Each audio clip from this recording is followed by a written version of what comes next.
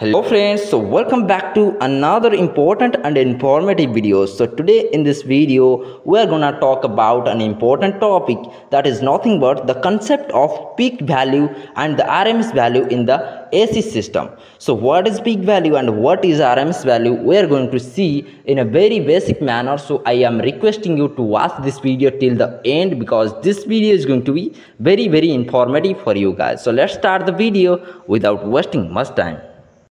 So before going to know about the concept of RMS value and peak value, you have to remember one thing, that the concept of peak value and RMS value is only applicable for AC, because in DC there is no sinusoid waves are available. So that's why it is very important in case of AC.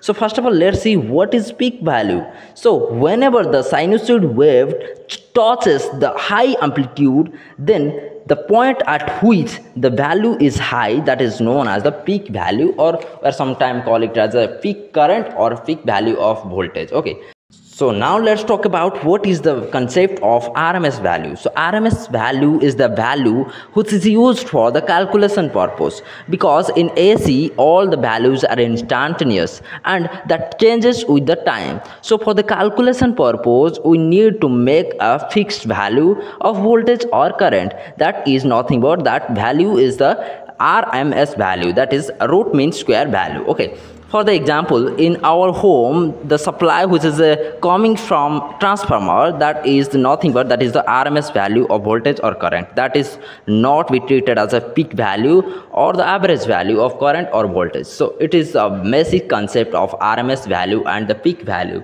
So see you in the next video. Thanks for watching this video, guys.